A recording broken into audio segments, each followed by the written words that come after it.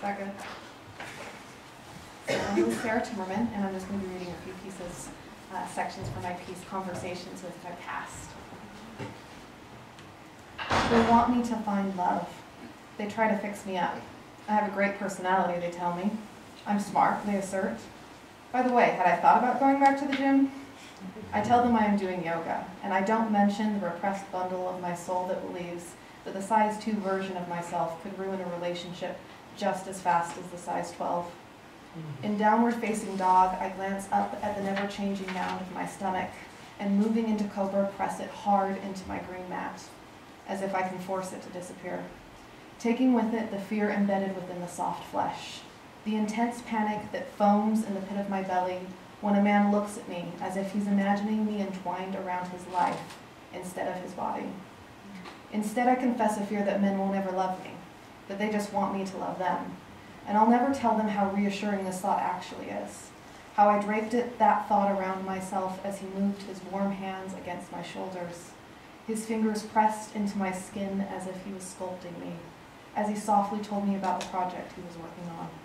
Instead, in deep discussions over shallow advice, I tell them about my other crushes, ask about their most recent date, and agree that it isn't their fault they're alone.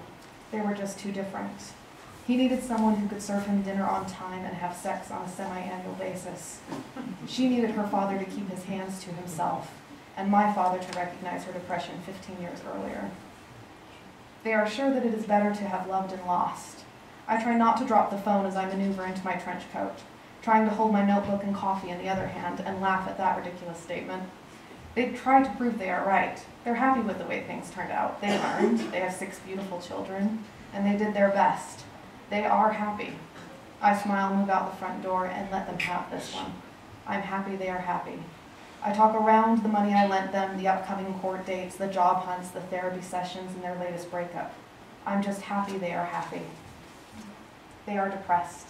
They feel like failures. They are bothered that they couldn't make their marriage work. At 11 o'clock at night, the events of the last month are ready for an emotional reheating. I tell them to go to sleep. They tell me they failed at raising their kids, and I try not to take this personally, remind them how hard they try.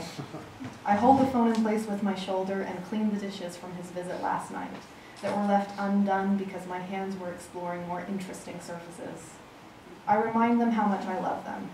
I remind them that I will always love them, that I will always be there for them. They joke about committing suicide. Everyone would be happier. I sigh and rub the rag around the inside of another mug. Repeat everything again. They ask what I did last night, and I tell them I made him dinner. They try not to seem too interested, but a few sentences later they reminisce about my little sister's wedding. Didn't I notice how in love they were? Wasn't it beautiful how her now husband cried when he saw her coming down the aisle? Don't I want that eventually? Hasn't she chosen a better life? I wipe my hands on a red dish rag, tell them that my own wedding is a long way off, and we spent the rest of the evening planning our funerals. They call to ask if I've considered trying online dating. I ignore the newest email invitation to join Match.com that they forward me. They invite me to Hallmark movie nights or send me articles defending male chivalry and the importance of letting your date get the tab. I remind them how shitty they treated each other. They accuse me of only remembering the bad. I think silently of frivolous restraining orders, Christmas mornings ending in the kitchen table heaped across the room, and the look of contempt that became standard whenever one of them was speaking. Things I can't mention or forget. The defensive note in their voices rises even without these recollections, and I try not to tell them that those things don't happen when you love someone, that the bad sometimes makes the good irrelevant. Later, I sit on the kitchen counter across from him and try not to fall. It's 4 a.m, and his hands are holding my favorite volume of poetry. The images he's reading blends into my other senses. I can almost taste the words, along with the dark chocolate and wine residue. I casually wonder what his mouth would taste like, and as I twirl my fingers around his knee, I play with the idea of trying. His voice drops and moves around the lines on the page. The thought of doing just this for another 20 years whips around my brain, and I start to entwine his life with mine for a few minutes before I pull back my hand. I've never been in love.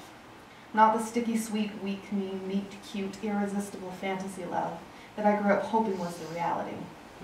Not the everyday version, where loving someone consists of tearing apart their heart, trying to stuff these pieces into the holes of your own. I happen to choose a different life. So be lonely. Isolation is a gift. Thank you.